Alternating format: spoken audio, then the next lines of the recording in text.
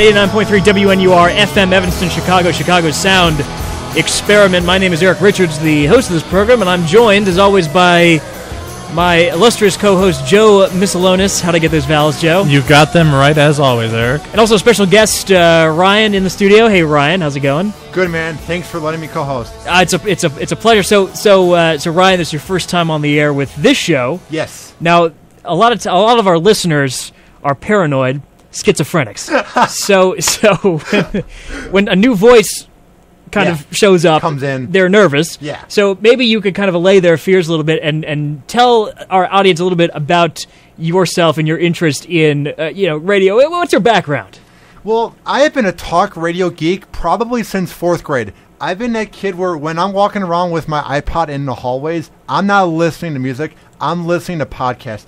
I've always been a talk radio geek. Such shows as Opie and Anthony, Rover's Morning Glory, Steve Dahl, all these guys. Man Cow.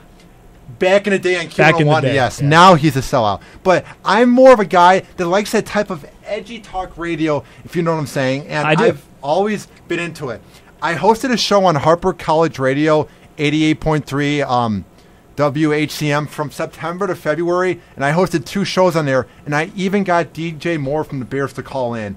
And now I host a podcast online, so pretty much I'm 19 years old, just trying to push my way into the radio business a day at a time. Excellent. Sounds good. 847-866 WNUR is our number here. 847-866-9688.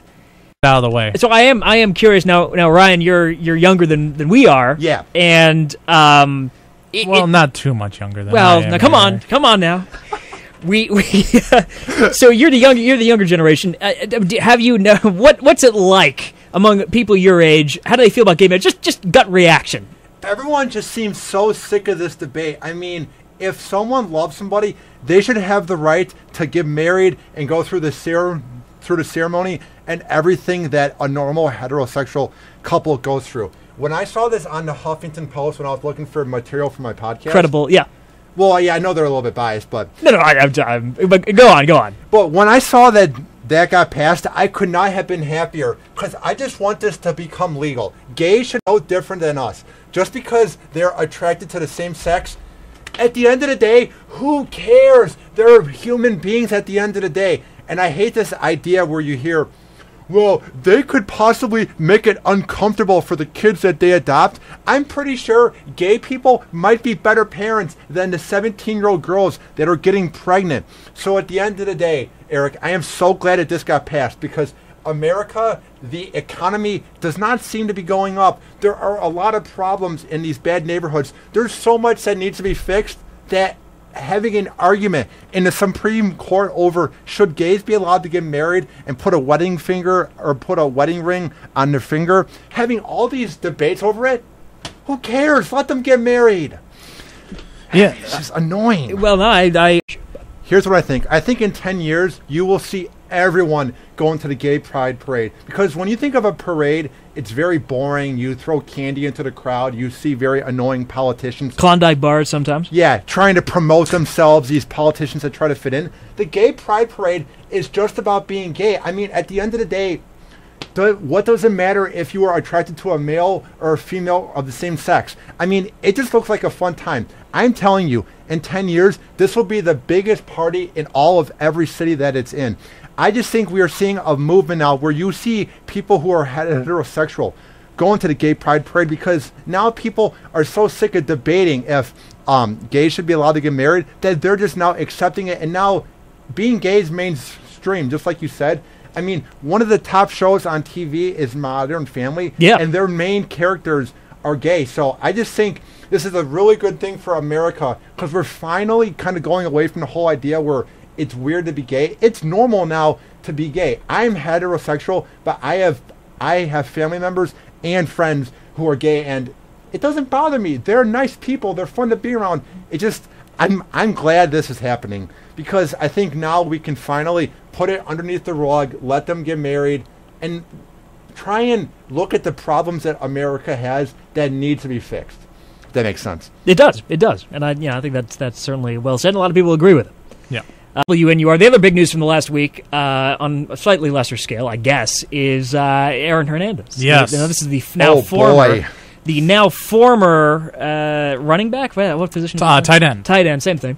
Tight end for the New England Patriots. Not anymore. He's been charged with murder, and he is done.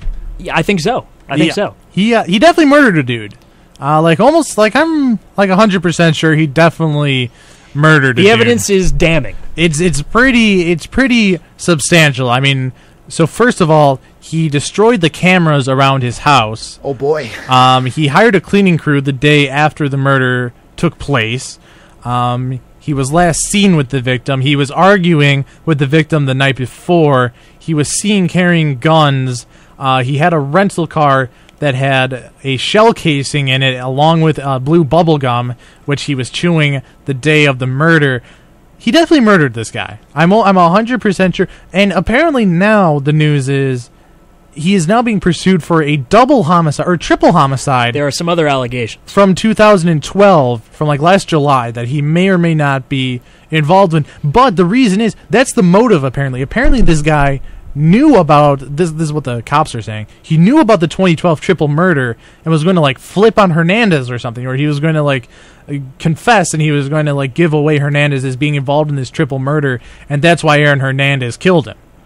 So it's a pretty crazy story, and when you consider the fact the guy's making millions of dollars a year, $40 million. You're making millions of dollars a year, and you murder a dude. First of all, hire someone to do it. Well, I don't understand why you want to hire someone. To be fair, Idi Amin was making a lot of money too. He was murdering people. So yeah, there's a precedent. He got away with it for many years, though, Eric. Aaron Hernandez. But they made a movie about him. Less than a week later, Aaron Hernandez was arrested. It's a little bit different. Yeah, where's the double standard? I don't like it. Yeah, why is no one going after Idi Amin anymore, I guess? Yeah, he's dead. Yeah. Listen to this now. The Odin Lloyd's the guy's name who died. And I'm learning this from the snitch. Chicago Tribune. On the night of the murder, Lloyd sent a text message to his sister saying, quote, "Did you see who I am with?" End quote. She asked who, and Lloyd answered at 3:22 a.m. With just the word NFL. And then a minute later, in his final text, quote, "Just so you know. NFL, just so you know." It's very eerie, and how could that be talking about anyone else? And I don't know if this sort of evidence could get in at a trial. I don't know how you could read that, given the connection between the two guys, and think that Hernandez has been wrongfully. He was literally set for life, Joe. I mean, every girl wants him. You can literally walk anywhere in New England. Anyone can buy you lunch. You're making $40 million. He had 4 sponsors. You're playing on one of the best teams in the NFL. You have one of the best quarterbacks ever in Tom Brady throwing passes to you. But here's what happened. He was involved in gangs as teenagers, so they said he was constantly paranoid that they would come back and say, "Yo, bro, can you give me a few bucks? Remember when I used to help you back in the day?" Yeah. So he constantly had to look behind his back, and I think the paranoia just drove him mad. And this is a sad case because he was really good for the Patriots. Everyone talks about Rob Gronkowski, but he was more healthier and more consistent because Rob was always hurt. But if I hear one more person who feels bad for Aaron, no way. Who have you actually heard that? There are people on Twitter trying to proclaim his innocence, saying he wouldn't do it. The guy did it. He's a dumb football jock. Why do you think he got the cleaning crew to come to his house? And this wasn't a little bit of a cleaning crew helping clean up a few of the things in the house. They came over there to completely clean everything out. If you didn't do it, why do you have to have your whole house completely remodeled and cleaned out? Something is up there. I think this guy will go to jail, Joe and Eric. I just think he's done. We will never see him walk on the football field again. He has been cut by which is unprecedented, because they basically still have to pay him. Kinda, but it's unclear. They could probably get out of it. They could probably say he murdered a dude. Well, but I don't know if that's a reason to avoid it. He was being paid $40 million, but that's not guaranteed. Just $8 million of it is. Yeah. And all that's going to go to lawyer fees and whatever. So even if he is found innocent, no one's going to want to give this guy a job. So if he were to be found innocent, he has a lot of work to do. Within this 2-day window, you could exchange it for another player. If you had an Aaron Hernandez jersey, would you exchange it or would you keep it? Well, I would exchange it. You don't see people wearing O.J. Simpson jerseys around. It's not very fashionable. Hipsters might. Brian, what do you say? Would you keep it or trade it in? I think I would trade it in because it's not a good look to walk around like bars or anywhere downtown wearing a Aaron Hernandez jersey, the same guy who murdered someone. This isn't like some like weird guy like, let's say, Monte Teo, who had the fake girlfriend. That's more of a funny jersey. But I feel like if you're seen walking around wearing an Aaron Hernandez jersey, it just has like a weird, morbid feel to it. So yeah, I would either turn it in, or I could see crazy people who are diehard Patriot fans who take sports way too seriously. I could see them like burning it and trying to get attention on YouTube videos. Trust me, we will see a few where there are crazy fans crying that he wasted his opportunity, and we will see some burned Aaron Hernandez jerseys on YouTube. I think so. But I would say Ray Lewis jerseys are in abundance, and that was suspicious with that guy. Well, he was, yeah. Well, come on now. It's controversial. No one knows for sure. Yeah. And I think maybe if he wasn't an NFL player, and if he wasn't a star, maybe different treatment. I don't know, but people, I think people just put that aside. They don't want to think about it. It's just kind of like a weird topic, and just because he's the best linebacker of all time doesn't mean he didn't do it. And my friend who's been to Baltimore says you can't walk to every block without seeing at least 5 Ray Lewis jerseys. So what if and 6 dead bodies? Yes. Especially if you watch The Wire. And what if Aaron Hernandez were to be found innocent? Do you think that we could see him redeem himself and fans rejoicing him if he were to get back into shape? Or do you think he's just screwed and he'll be going to jail? What's your take? No, Eric? He's never going to get redeemed. This is not a. This is not a. Never thought Ray Lewis would get redeemed, or how about Kobe Bryant, who allegedly? I'm just saying, crazier things have happened. What if? That's true. Yeah, no, I buy that. Who would have thought that Kobe Bryant would have come back after winning 3 with Shaq when that wasn't his team, and he's won 2 rings, and now everyone loves him. I'm just saying, I don't think he will get redeemed because the evidence is very much there. Unlike, let's say, the Kobe Bryant case, but. Crazier things have happened. I could see diehard fans being like, "Come to our team, Aaron. We need you." I mean, come on. Yeah, or at least like an NFL, like the Canada NFL. Oh yeah, CFL. Yeah, they would do it. Yeah, go have fun in Toronto, buddy. 69687. You're listening to The Disorder on 89.3 WNUR. And the other big story, of course, of celebrities falling to the depths. Yes. We have Paula Deen. Oh boy. And she's the. Annoying famous cooking lady on the annoying cooking lady, the celebrity chef. She also owns a bunch of restaurants, has a cookware operation where she sells a bunch of different types of cookware. I've actually been to her restaurant in Savannah.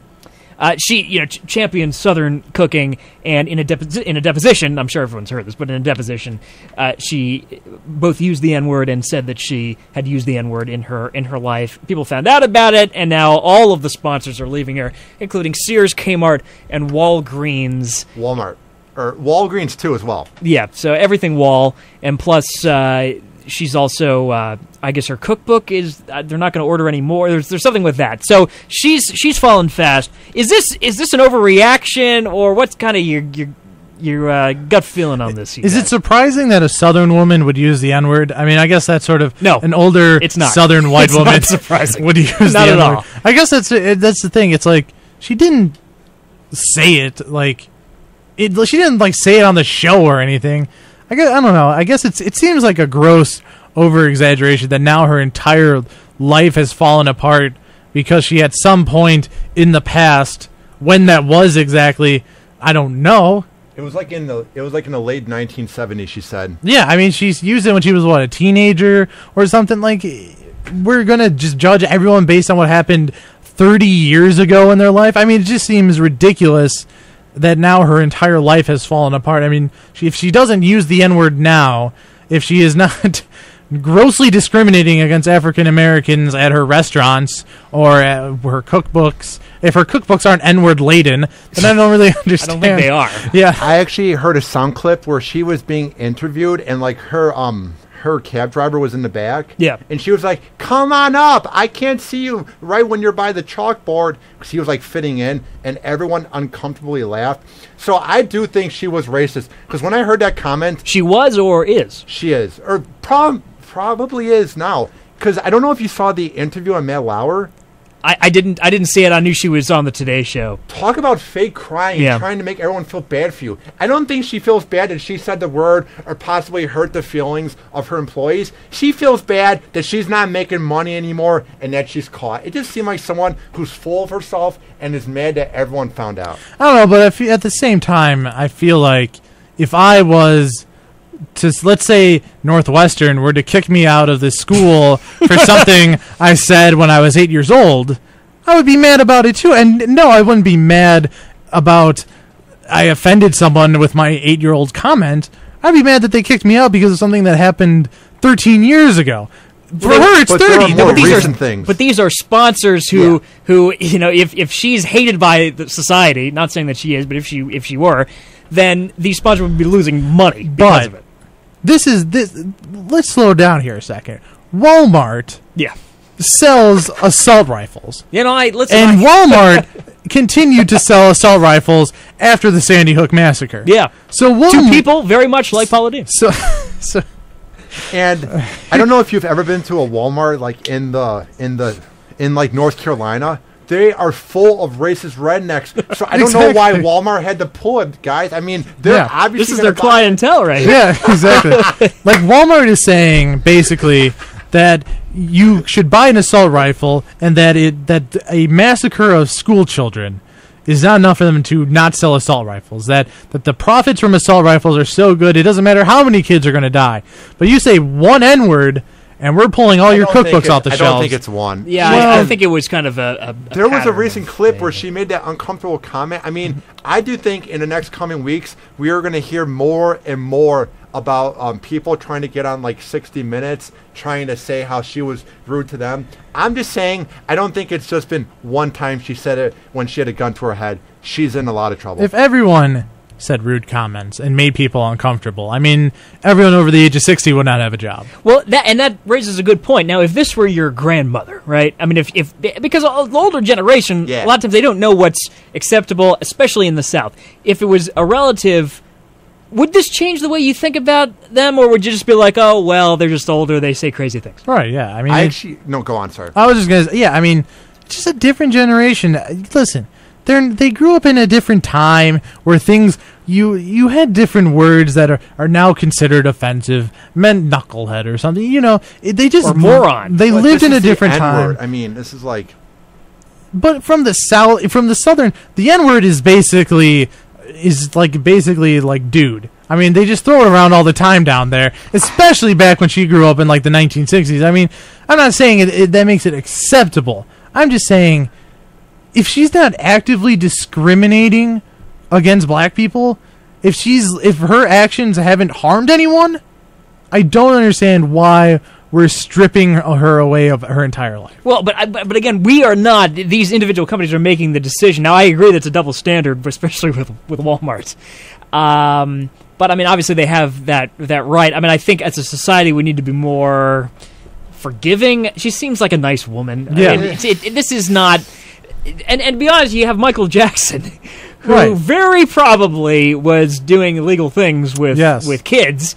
And everyone loves the guy. Right. And here Paula Deen is vilified. Exactly. But she puts it on herself because she has that annoying Southern personality where she makes meals where every teaspoon is 1,000 calories. I mean, this isn't like a woman that like contributes to society. Every one of her meals are some of the worst things that could give you a heart attack. I agree. That's why she has diabetes, because every one of her meals has like 4 pounds of butter. Yeah. I mean, that's why I think everyone's kind of glad this happened to her, because she's like, howdy, y'all. How's it going, Jay Leno? It's like, shut up. People want her to die. That's what they hate her so much, just because her food is so fatty. Yeah. You want to call the show 847-866-9687, 847-866-WNUR. Very good. Shows. So Ryan, are you from this area? Yes, I'm from. So are you a Blackhawks fan? I know I'm going to sound like the guy who ruins the fun, but I can't get into hockey. I'm glad they won. I mean, I'm glad they beat Boston. Everyone on Twitter's been accusing me of hating on the Blackhawks. I just hate on these fair weather fans who put in capital letter posts, goal, Kaner, score. It's like... They could be talking about the Fire. With the goal. Yeah. But it's just like there's this weird mentality where the first tweet after they won by one of my friends, it wasn't "Congrats to the Blackhawks, you had a good year." It wasn't "Yes, Chicago gets another." Guess what it was, Eric? I don't know. I can't wait to go to the parade to get drunk as heck. Well, that's usually the appeal. And it was of just those kind of things. like, that's the first thing you're going to say. That's when you know you're a bandwagon fan. And then I called someone out, or I called out all the Blackhawk fans for being bandwagoners at the parade when I was on my couch all grumpy. And then did they unfollow you after that? There was one girl who subtweeted me, and she's like, if you're complaining about all the Blackhawks fans who might be bandwagoners, you're worse than them, and shut up, you're ugly. And I'm like, thanks, that's really nice of you. But it's just like, come on, like, I just wish this was the Cubs or the Bulls or the Bears, a team I root for. I just feel left out that it's the one sport I don't watch. But trust me, I'm happy they won. Thank God Boston didn't win. Those annoying fans. Yeah. And it was a Thank pleasure. you for the opportunity. I had a lot of fun. Yeah. If you want to tweet at me during the week, Sure. at Ryan Hoppe Show, go to my website, ryanhoppeshow.weebly.com and hoppemedia.weebly.com. There's my shameless plug. Eric. Well, hey, spell that out so people spell your name out so people know. RyanHoppe show on Twitter, ryanhoppeshow.weebly, WEEBLY.com, and hoppemedia.weebly.com. And shoot me an email if you want to become a part of the network. You have a nice, edgy talk show. You want to try and get something of this online. Because podcasts, Eric, are the future of radio. And I think we need to help build this. Shoot me an email, rhoppe9@yahoo.com. Yeah, excellent. And I agree with that sentiment about